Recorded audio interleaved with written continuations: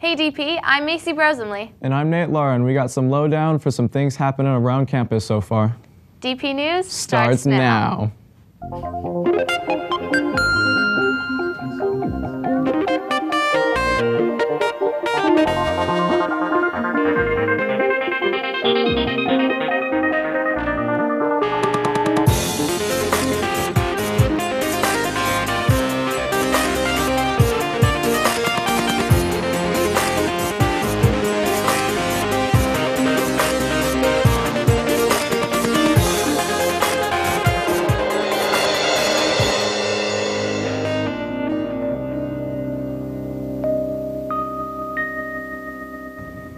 Ladies, I know it's hot, trust me, but we've got to keep up with the dress code. Remember, no halters or strapless tops and nothing sheer. Your undergarments must be tucked away at all times, and remember, no crop tops.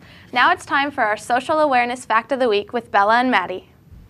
Hey DP, I'm Maddie Fleming. And I'm Bella Lafferty. And we are your Social Awareness Commissioners. So this month, our social awareness is Gay Rights Awareness, and our Fact of the Week is that recently the Supreme Court overturned DOMA, an attempt to reject same-sex marriage. So that's a great step for the gay community. And that's it for this week, and next week we will see you with another fact. Thanks guys, and we look forward to seeing you next week. Yesterday, we explained that if you wanted to start a new club and pick up paperwork from Miss Rage's office and find an advisor. But before you do, check out the 30 that exist already by looking under dphs.org under Campus Life. Some of those clubs meeting at lunch today are the Catholic Club in Q13, the DPHS Sailing Club in S2, and the Debate Club in S10.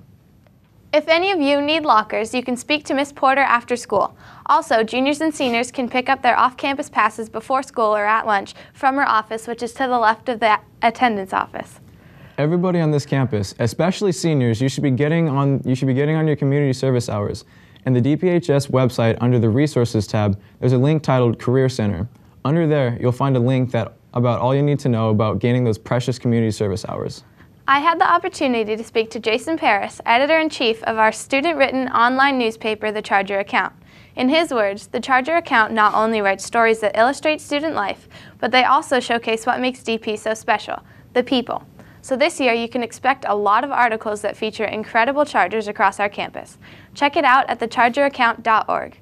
And remember, if you'd like to submit a story to DP News, you can do so on the DPHS website under the Campus Life tab and click on DP News, then submit stories/announcements for DP News. If you're ever wondering what's going on around DP and didn't catch the DP News broadcast, there's a daily bulletin posted on the school website under the About DPHS tab.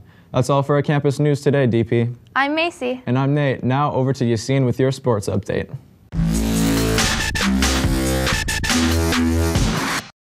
Hey DP, Yassine here with your sports news. Yesterday, girls golf had a great season opening win over by Rio Mesa, led by sophomore Megan Caird. The girls took home the win with a final score of 218 and 248. Great job, girls. Congrats to girls tennis on their home victory yesterday against Calabasas. Final score was 13-5. Great first match, girls. Keep it up. Today, our golf girls play against Paso Robles.